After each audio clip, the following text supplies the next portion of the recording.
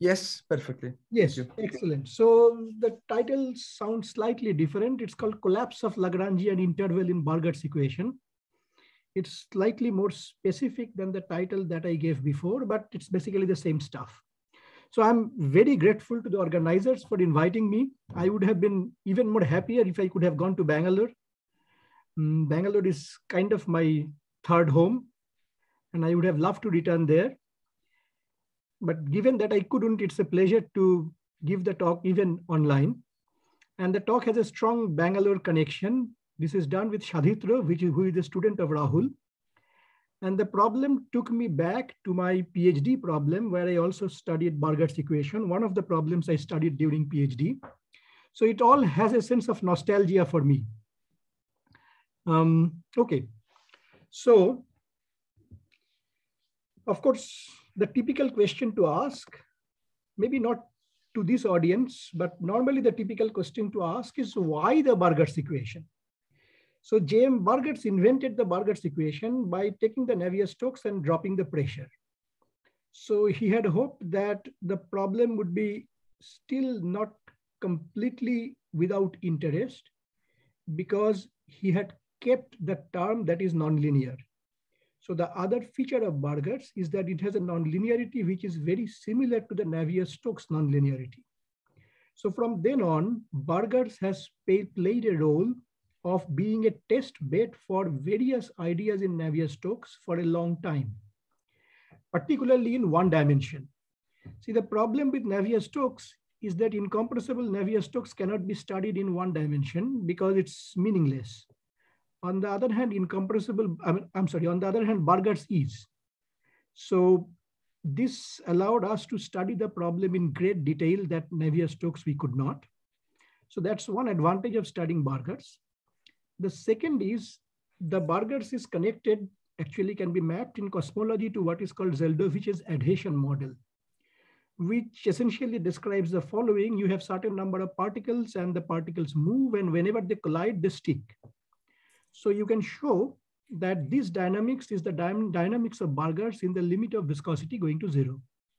The other connection that Burgers has is with problems in condensed matter physics with the Kardar-Parisi-Zhang or the KPZ equation, which is an equation that describes deposition of material on a surface.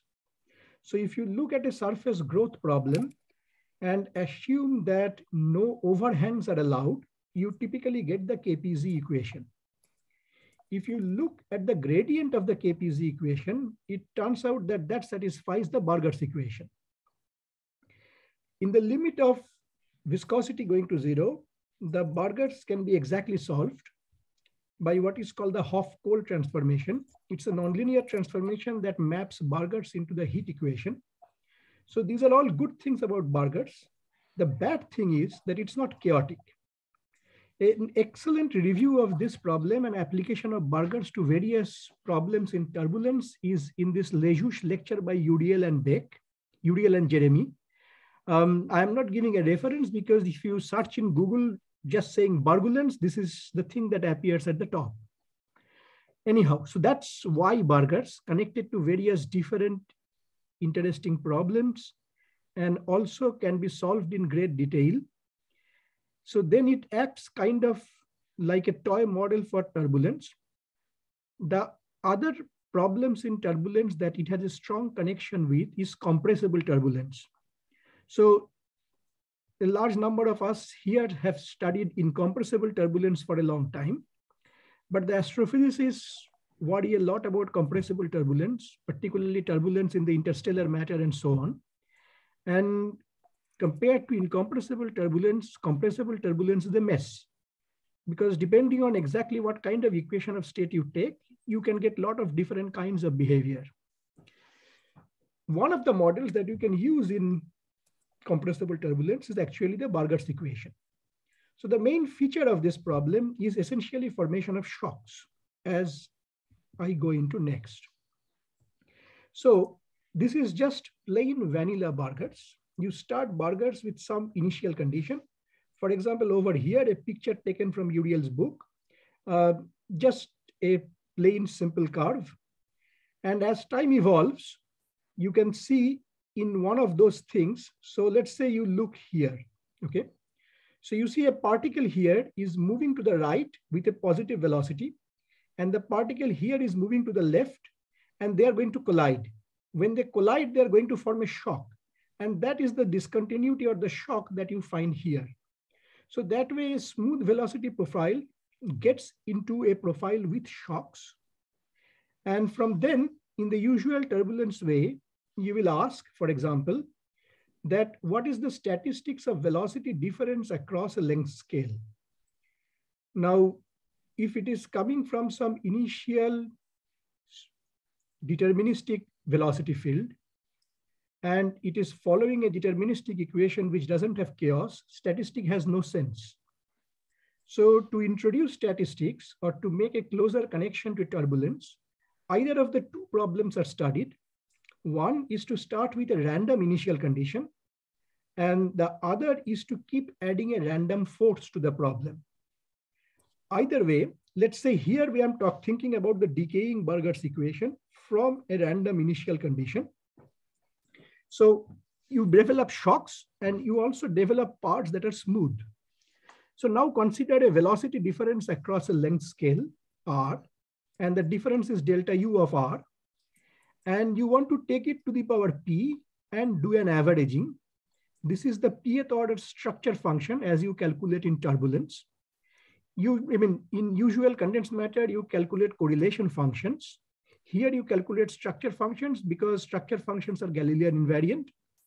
And when you look at the pth order structure function, you expect it to scale as r to the power some zeta p. So what does exponent zeta p's are the main statistical question in this problem. So if you now assume that this interval delta u is across a shock, then the velocity difference is independent of r. It's essentially the jump in the shock itself. So it's some constant v0. If it doesn't, then for small r, you are essentially Taylor expandable. So delta u, the velocity difference is r.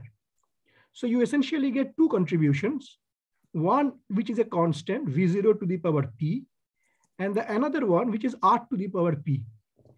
But the first one, that you have a shock within an interval of r, actually grows with r. So the probability of having a shock within an interval of r is r. So that gives you a factor of r here. These two, with two weights by which you normalize, would be your pth order structure function. Now, if you look in the limit r going to 0, then either one of these two is going to dominate, depending on whether your p is less than 1 or greater than 1. So you get zeta p versus p, a very simple behavior.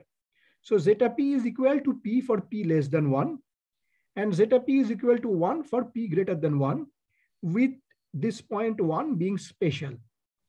That's the usual plain vanilla Burger's behavior. So now, to slightly more complicated Burgers. So this is Burgers with stochastic forcing. And the stochastic forcing is such that it is Gaussian, it is delta correlated in time, and it has a power law. It has a power law k to the power beta. And for all I am going to do, that beta is going to be negative. So this is something we had studied in a paper a long time back. This is something I did for my PhD. This was done with Uriel, Rahul, and Jeremy. So this picture on the top here shows a typical example of a velocity field. And this dashed line shows a typical example of the force. So the force is at much large scale. This structure has shocks everywhere. And how do you understand the behavior of this? It is also, to begin with, not complicated. So you say, look, what happens when your interval contains a shock remains the same as what we talked about before. But it's the smooth part that's going to be different. So how do you understand the smooth part? There you use usual Kolmogorov-like behavior.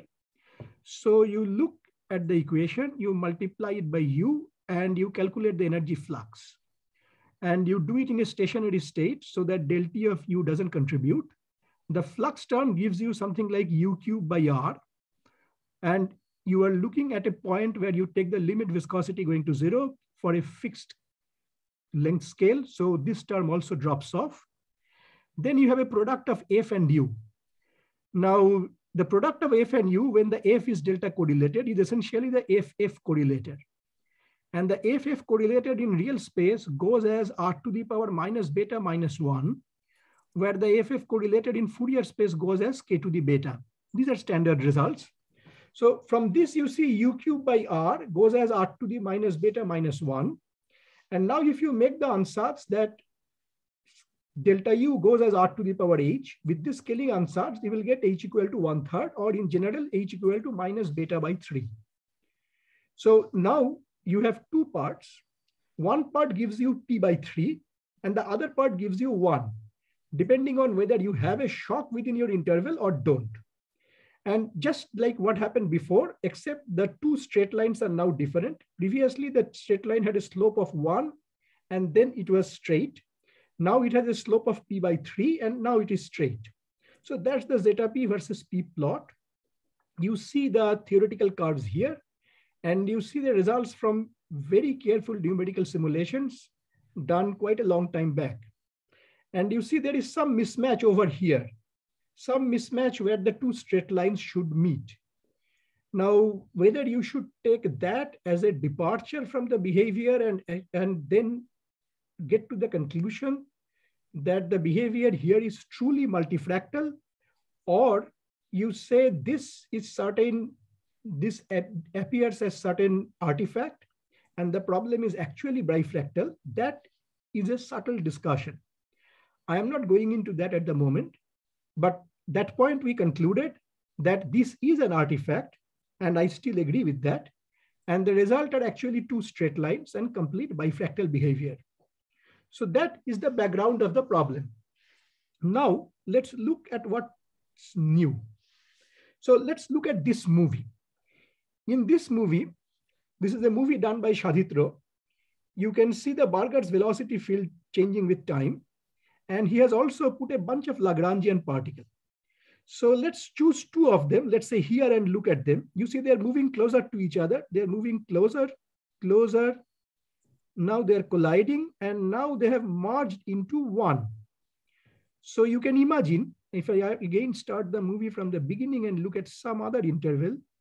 So let's say I look at the interval here, the distance between these 2 points, that decreases, decreases, decreases, and then goes to 0, and the interval has collapsed. You see an example of that here also. Here we plot the particles in a space-time diagram, and then the distance to the nearest particle is put as a color. So in the beginning, you can see the distance to the nearest particle is kind of large, and as time progresses, the distance to the nearest particle decreases, and it becomes quite small. So those are the cases where the distance to the nearest particle has collapsed to 0. If you blow up a small part of this, you can see these trajectories, and you can see two trajectories which come and meet, and then they go ahead and meet another particle, and that's how the shock gets bigger and bigger. So one question that you can ask, a straightforward one, is to say, if I look at an interval of length L, then after a certain time, that interval of length L is going to disappear. So this is what we call Lagrangian collapse. So the time for the collapse to happen is some random variable. The time is random, of course. Now we want to know what is the statistics of this time, and how does the statistics depend on the length of the interval we started with. That's the main question that I am going to address here. And what we are going to show is that the statistics of this time is very non-trivial. It's far from Gaussian, and we can essentially construct the complete PDF, well, up to the dominant terms. And we can also calculate the scaling of the moments of the PDF from various arguments that we construct. And these arguments are very similar to the plain vanilla Barger's arguments of straddling a shock or not straddling a shock. Okay, so then I will get to the main part. So any questions so far? No. Great. So let's see. So if I now look... Sorry, Dhruba, can I ask you a question? Absolutely.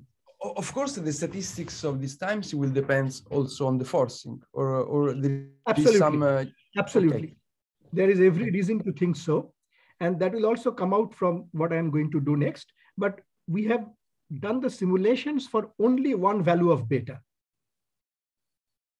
Okay, thank you. And why that value of beta? Because that value of beta is h equal to 1/3, which looks like Kolmogorov, which is then something we like. But there is another better reason, is that it is for this value of beta that we did our very large simulation before. So we know the equal time behavior at that beta extremely well. We do not know that for all values of beta. Was there a cutoff in the forcing?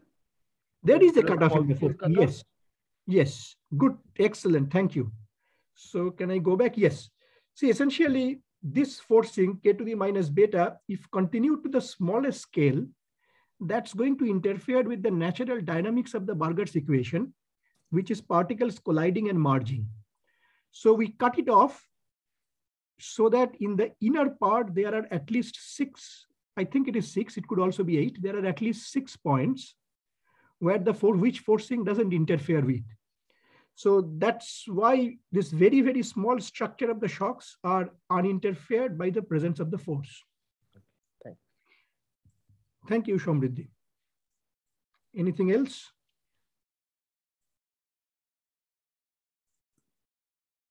Okay, let me go ahead. So now let's look at 3 different cases. The first case, which I call case A, is the simplest one.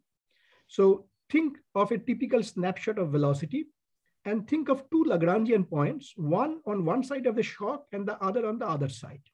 Okay, the distance between this is R. It should not be RL, the L is a typo, but don't worry about that. So look at this interval, and that is the interval at t equal to 0. At t equal to tau, that interval has collapsed. So tau is the interval collapse time in this particular case of an interval of length r. So you can say that, look, let's look at the interval, and then the velocity on the left is ux and the velocity on the right is ux plus y. And then the difference between the velocity between these 2 particles is going to determine the fate of the interval. So if the length of the interval is r, dr dt is the difference of velocity across the interval, which let's say is delta u. I can integrate this equation to find out the time. So the time, the typical time for an interval of length r is r to 0 dy by delta u of y. Now for this delta u, what should I choose?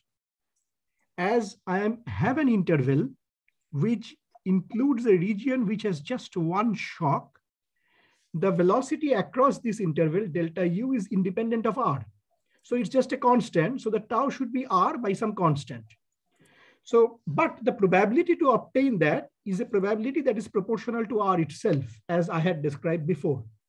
So from this scenario, we get one contribution to the time scale, which is r by v naught to the power p, because it's the pth order time, multiplied by r, which gives me an exponent of r to the p plus 1. And this is what I call case A. So next, case B.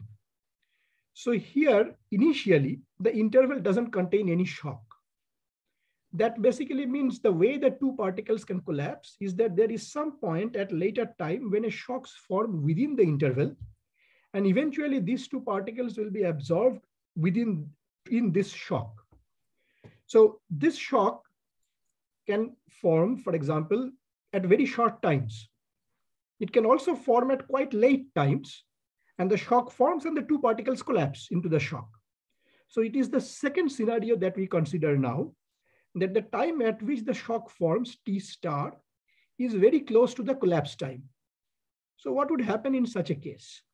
In that case, you can see that the dynamics during most of the time till the collapse is going to be determined by the smooth part of the velocity. So the time scale tau is delta dy by delta u of y, where the delta u of y, we now take the smooth part, which is r to the 1 minus h. I'm sorry, which is r to the h integrated from r to 0 gives r to the 1 minus h. So adding that to the contribution, we get r to the p times 1 minus h for the pth order contribution. So this is the case I call B1. Next, I again consider an interval. And for this interval, there are no shocks in the beginning inside, but this collapses into a shock at a time the shock forms quite early. So the shock need not actually form inside the interval. It can also be on outside the interval, but capture one side of the interval. Okay. So let's say the shock forms at t equal to t star. And by that time, the interval has already decreased to a smaller length R1. Okay. So initially it is R. At t equal to t star, the interval has collapsed. It hasn't collapsed, but length has decreased to R1. And at t equal to tau, the whole thing has disappeared. So if you are at t equal to t star, when the interval has become R, the rest of the scenario is just like the scenario A before, where you have a shock. And before that, you have a behavior which is exactly the scenario you have when you don't have a shock. So if you take that into account, use the same arguments. So let's say we first find out what is the tau. So tau is the same thing integrated from R to 0. And then the first shock forms at t star when it is R1. After that, it's going to behave like the scenario of A, where basically means the times taken is going to be R1 by V0. So from this, I can obtain this relationship. And if I expand that in a power series, and from that I can find out R1, substitute that back here. And after some algebra, I get tau is proportional to t star minus some constant times R. So this contribution also gives something proportional to R for this case. So there are three cases that we have considered. One goes as R to the P plus 1. One goes as R to the P times 1 minus H. And one goes as R. And they will all come with different weights. Sorry, can I ask a question? Yes. I mean, maybe it's stupid just because I have not much confidence with Barger equations. Couldn't be that your distance is such that you have more than one shock inside the interval? Yes. Thank you. That's absolutely the right question to ask. See, in the limit of R going to 0, see, eventually all of this will look in the limit R going to 0, right? That's the dominant scaling. Okay. So then you will only have one shock in the interval, except if the shocks are fractally spaced. That is not the case in this problem, because we know that's another reason why we stay in this beta, is that because we know that you get the equal time exponent by exactly the same argument. You remember this same argument that we used to derive the equal time exponents. There also you can ask what happens if there are more than one shock, right? Okay. And that's the same answer, is that if the shocks are not fractally distributed, then in the limit of R going to 0, you will have one shock, because the shocks are basically isolated structures. They are not correlated with each other. Was that? Okay, I see. Indeed, the usual way to do the scaling is the 0 dimension for the shocks and so on. So otherwise you would have the shocks are 0 dimension. But if the position of the shocks are on a fractal set, then the problem changes. I see.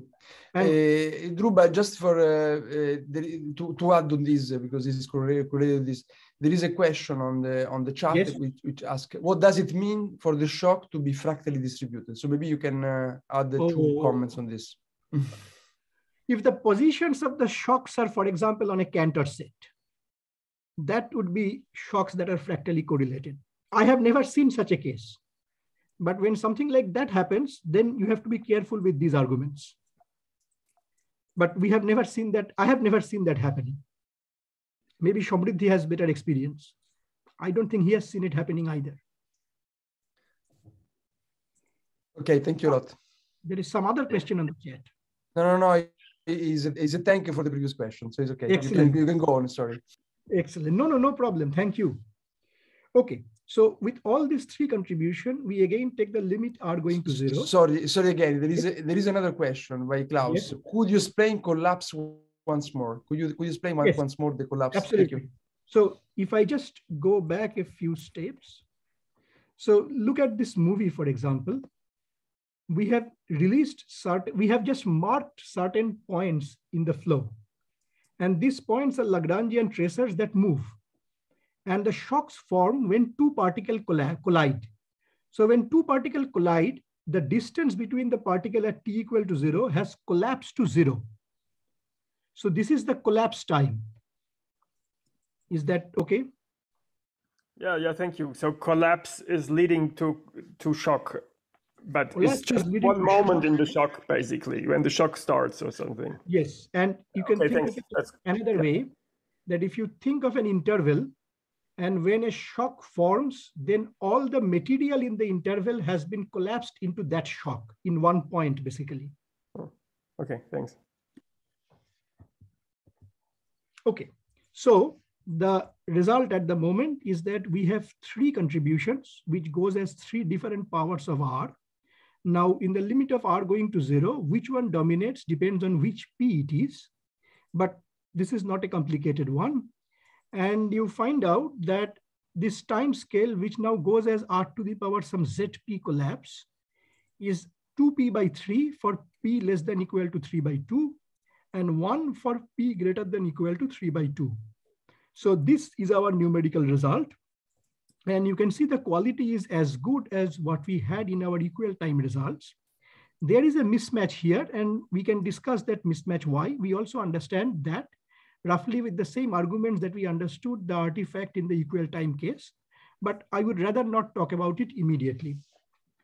So with that, now I have first result. The collapse time is a random variable and the PDF is not a Gaussian. Why not a Gaussian?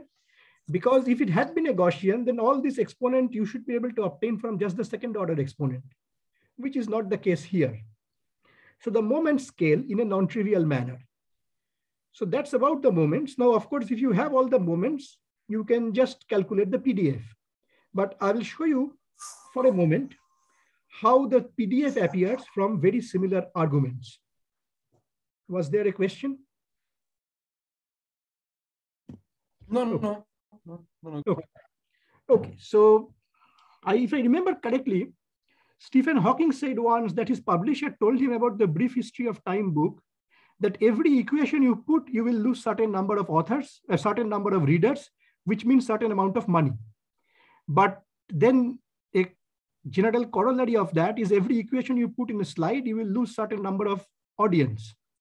But this is, after all, Center for Theoretical Sciences. So I guess every equation I put, my number of audience increases. So given that, this has a slide which is only full of equations.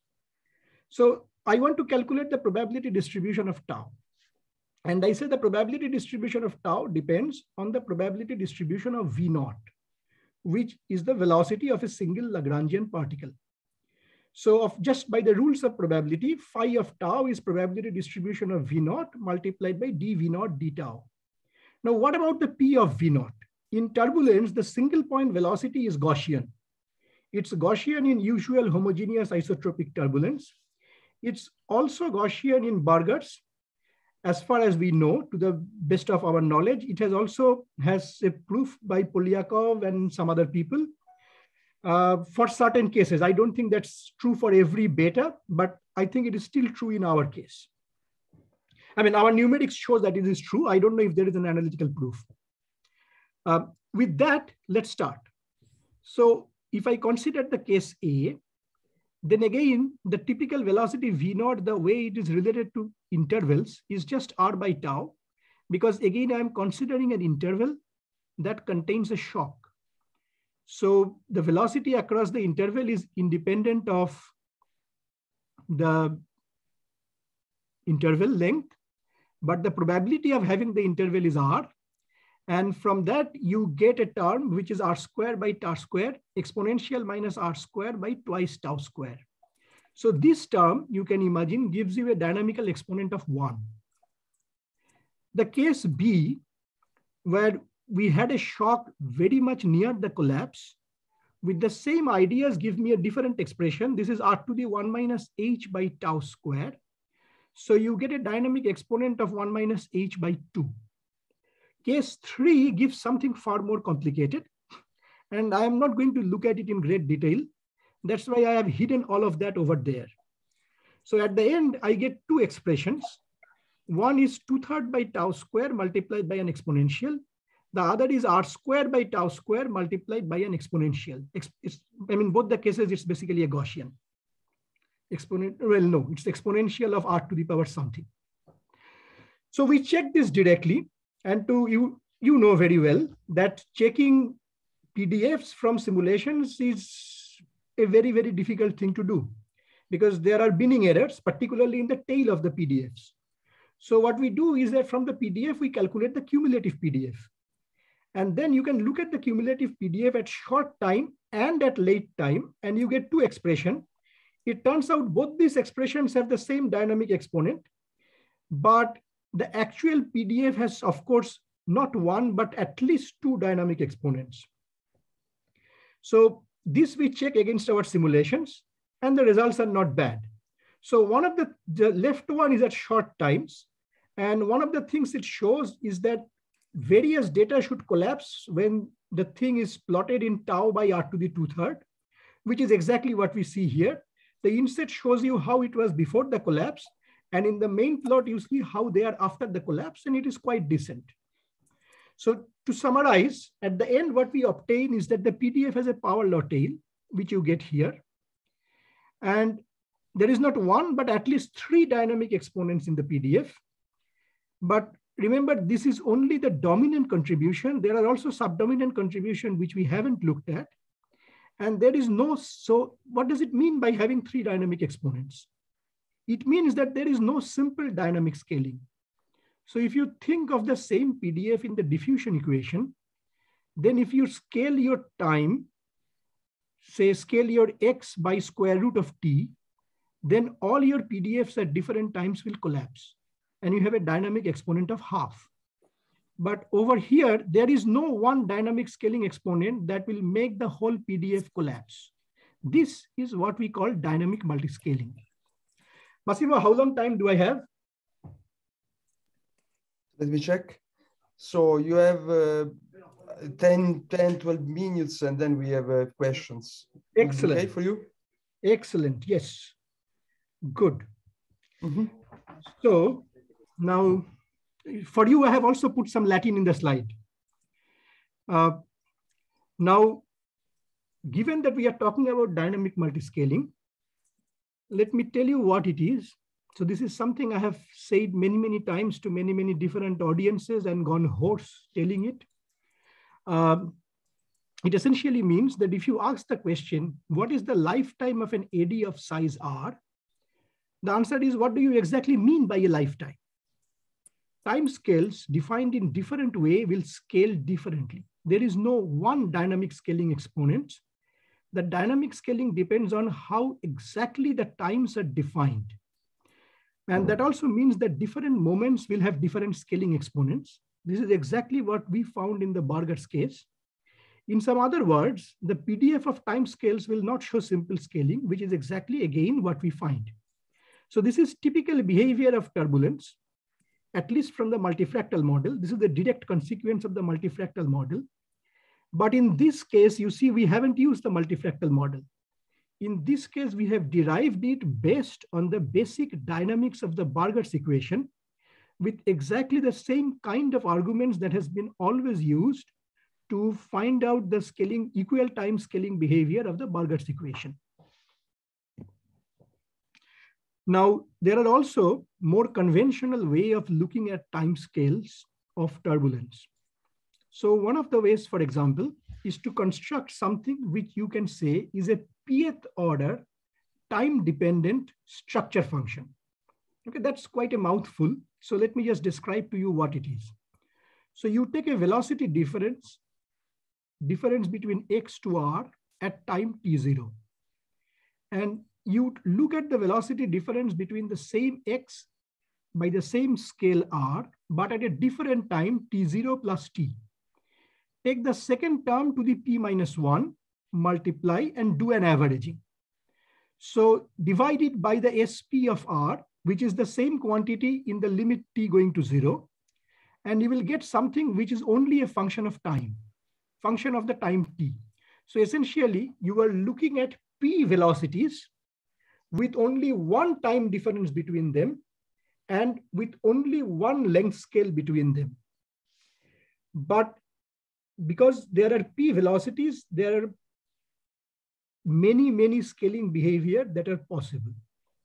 For example, you can say, I will look at this function, which is fp of r and t. Now, of course, this function has to go to 0 as t goes to infinity. And it is 1 at t equal to 0, the way it is normalized. So it has the typical behavior of a time correlation function. And you can say, I integrate it from 0 to infinity. Ignore the mistake here. I integrate it from 0 to infinity over time t. And there is another mistake. This should be multiplied by a t to the power p. And then I can have many different time scales, each of which I can call an integral time scale. In a similar way, I can define many different time scales from this same function. I am not going to do that now, but just for this integral time scale, it scales as r to the power some exponent. Because it is pth order, I call it chi p. And because it comes from the integral, I put the label I here. So this is look quite strange, but believe me, you need all of that. I am not going into how you find out this expression from the multifractal model. Just touch on it a little bit. So if you do a multifractal description of the same quantity of this pth order correlation function, then you have an integral over the weights of the multifractal multiplied by L to the power some function of h. Essentially, h is the scaling exponent of each fractal set within the multifractal. And for each of them, you have a characteristic decay behavior, which given by this g of t by tau. Now this time scale tau, you can say, depends on h. So this time scale is different depending on which part of the multifractal set you are dealing with. Once you do that, it typically goes as L to the 1 minus h. You can put that here, do the integration, get a time scale, and you will find out that this chi p is related to the equal time exponent by a relation like this. This kind of relations are typically called bridge relations. So this is something we had derived, again, something I derived in my PhD long time back, and I'm happy to revisit it for Barger's. And the credit of doing it for Barger's is all Shaditro's. He has worked extremely hard on this very difficult problem numerically and analytically. And what you obtain from these two is that the chi p of I now has this behavior. So essentially the zeta p's are the bifractal zeta p's of Barger's, and the chi p is now, okay, it has basically 3 pieces, not a big deal. Okay, so far so good. This is an example on the left of the correlation functions I was talking about. So they are 1 at t equal to 0, and at t going to infinity, they go to 0. Now, if you have calculated correlation functions numerically, particularly for a problem in turbulence, you know that it is extremely difficult, devilishly terrible, to be able to calculate its behavior as very large t. So the integral that we were doing in the previous step, going from 0 to infinity, I should better cut it off somewhere. Okay. Now is going to happen something very strange. So I cut it off at very short times. So I cut it off over this range, which is shaded by this pink color. And from that, I obtain the chi p's. And these are the chi p's that I plot here. You see the theoretical prediction has 3 pieces, and our numerical numbers are quite close. They don't look so close. They may not look so close to you now, but if you work on this problem for a year, they will look very close. On the other hand, these are the error bars on the problem. And you see there are these jumps where these lines meet. And the reason for these jumps are the same as the equal time one. So I really have nothing to complain over there. But now if you change the time to a later time, something very strange happens. all of this interesting behavior disappears. The only dynamic exponent you have is z equal to 1. Okay, that should give you pause, and it did. And then if you are like us, you would say, oh, we need to use the quasi-Lagrangian description. And most other people would say, what the hell is a quasi-Lagrangian? So the quasi-Lagrangian description of a velocity field was invented by Belynikar and Lvov, I think in a paper in JETP in '88, where they said that, look, it is well known that if you try to deal with the Navier-Stokes equation in the Eulerian frame, and if you try to do a field theory of the system, there are infrared blow-ups in the problem. And this is something which is also sometimes called the sweeping effect. It can be understood in what is called Taylor hypothesis in a very simple way. So Eulerian measurement means you sit in one point and look at the flow going past you. So if there is some large scale velocity, which is making the small scale eddies going past you, then the decorrelation, the time decorrelation that you see is because of this small eddies being swept by the large eddies. Then you can imagine that the time and space are just linearly related and your exponent is unity. This is what we have landed up with at late times. So what Belynikar and Lvov said, and they showed, but we have to revisit that with certain things, as I will tell you now. What they showed is that if you try to now construct a field theory, but this time, instead of doing a Lagrangian behavior, Eulerian behavior, follow one Lagrangian tracer and look at the velocity field with respect to that Lagrangian tracer. Once you do that, the sweeping divergence is removed and your field theory is well behaved. So this is something we know how to do in numerics. We have been doing it before. And in this case, this doesn't help. The plot in the middle is exactly the same correlation calculated for the quasi-Lagrangian times. And you find that at times they also give z equal to 1. So the quasi-Lagrangian not helping us is what is a major surprise in this problem. In this, I should mention, there is quite an old paper by Hayao and Jayaprakash, paper not frequently cited, but it's a beautiful paper. And I have at least found the use of it many, many times. What they show here is kind of, they argue starting from essentially Karman-Haworth kind of construction, that if you now look at S2, which is their second order structure function, which has both a time level and a space level. Their second order structure function is defined not exactly like our second order structure function. I'm not going into the details now. The bottom line is, if you now look at S2, which depends on R and tau, a length scale and a time scale, at R equal to 0 and look at its dependence on tau, you will get an exponent of zeta 2 by z. Sorry if I interrupt you, Dhruba. There is I saw a hand. Jeremy is, yes. is Please. Yes. Hi, Dhruba. So I had a question concerning your quasi-Lagrangian stuff in burgers. At the end, you will end up in shocks. Yes. So which means that it doesn't make much sense to do quasi-Lagrangian because the velocity field is independent of your position. But you are spoiling my suspense. I'm sorry.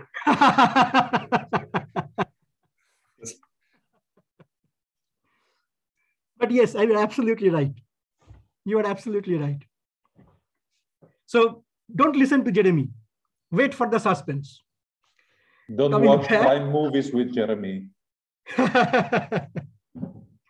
Coming back, so what Hayao and Jayaprakash showed is that if you look at this S2, it should behave scale with time as tau to the sum zeta 2 by z. And if z is 1, this exponent would be 2/3. And it is a plot from their paper. You see that at late times, you actually get a 2/3. At short time, you see something that could have been different. Okay. So the fact that at late times, we essentially get the sweeping behavior has been seen before in this paper by Hayao and Jayaprakash. Now the quasi-Lagrangian was supposed to be different, but as Jeremy says, the most important thing is the trapping in the shocks, which makes the quasi-Lagrangian useless. So this also may be why this quasi-Lagrangian trick will not work in compressible turbulence in general. So now I have at the end of the story. So what we have showed is the statistics of the collapse time shows dynamic multiscaling. We derive this by the analytical arguments and support of numerical simulations. The usual dynamic multiscaling ideas also work, but at short times and for Eulerian velocities, and also for quasi-Lagrangian velocities at short times. That's not a surprise, but not at late times, because exactly the trapping problem. Now, there are many questions that this may give rise to. For example, you can ask, how does the collapse time behave in higher dimension? That becomes a very interesting problem. Should you look at how, for example, in 2 dimensions, should you look at how lengths collapse, or should you look at how triangles collapse? So it should be area or it should be length. In 3D, should you look at tetrahedrals and how tetrahedral collapse to 0? So these are a whole set of interesting questions that Shadhitra is looking at, and he already made some progress. So if you are in Bangalore, seek him out. And then the question is, what happens in actual compressible turbulence? And these are also kind of problem that we are studying using something called the pencil code. But then if I start talking about the pencil code, I will take another hour. So let me stop now. Thank you very much for your time. And I'm ready for more questions. Thanks a lot, Dhruba. Very nice, very clear talk. Thank you. Jeremy, you raised it again? Yes. So Jeremy has a question? Yes. Yeah, so sorry for spoiling. No problem. Could it be that your quasi-Lagrangian stuff works when you consider shocks which are more distributed, like fractal shocks you are talking about? So which will mean that for lesser values of beta. I don't know. Of course, I don't know. Otherwise, I would have told it. But absolutely, the different values of beta are very interesting. You remember, I had in 20 years back, I had data on that, but we never wrote something. It's true. Maybe we should look back at that. Other questions? I have a question. So yes. You, maybe I missed it, but I mean, it seems to me that you haven't. Massimo, I missed you. Explained us well the origin of the spurious scaling. Right. At least I haven't understood the origin. Yes. That I did. Yes. So can you maybe spend 2 words on that? Yes. So that mostly comes from subleading corrections to the scaling. So you can, if you work a little bit harder and try to calculate what are the subleading contribution to the scaling, you find that they come with a different sign. And okay, this problem of cancellations. Okay. Yes, and this is something. Luca also wrote a paper on this roughly the same time we wrote our artifact paper. I don't know if you were there in the paper too. Yeah, but I didn't remember the origin of the spurious case in your now that you tell me, I remember. Yes, it's a subleading term. Yes, I mean, yes. Now I remember. Yes. As usual in scaling, the devil is always in the subleading term. Yes, it's very similar to the trouble we had with the saturation of D2. Yes. For the inertial particles. Yes. Now I remember. Yes, now I remember. Okay. But Jeremy and Dhruba, because wouldn't, if it was the subleading, wouldn't something like ESS wash it out if you carefully choose the third order or something? That is a possibility we didn't consider. Maybe there is a clever ESS possible. That would be interesting. At least one of the gaps can be closed, either the IR or the UV. That is interesting. We didn't think of that then. To do what, Samriddhi? Can you repeat what you were suggesting? Using extended self-similarity, because if it's a correction which even comes with opposite, so the IR and the UV end will have opposite signs presumably.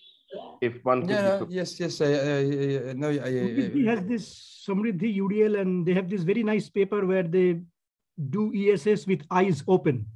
Mm-hmm.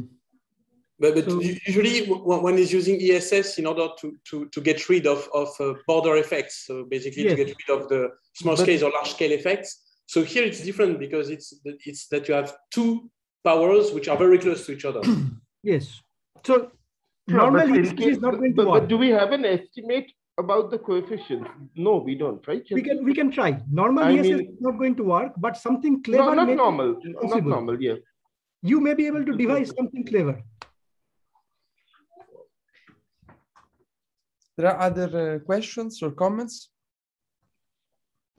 No, just a quick comment. You didn't want to say anything more about higher dimensions? No, I am not. You can. Okay.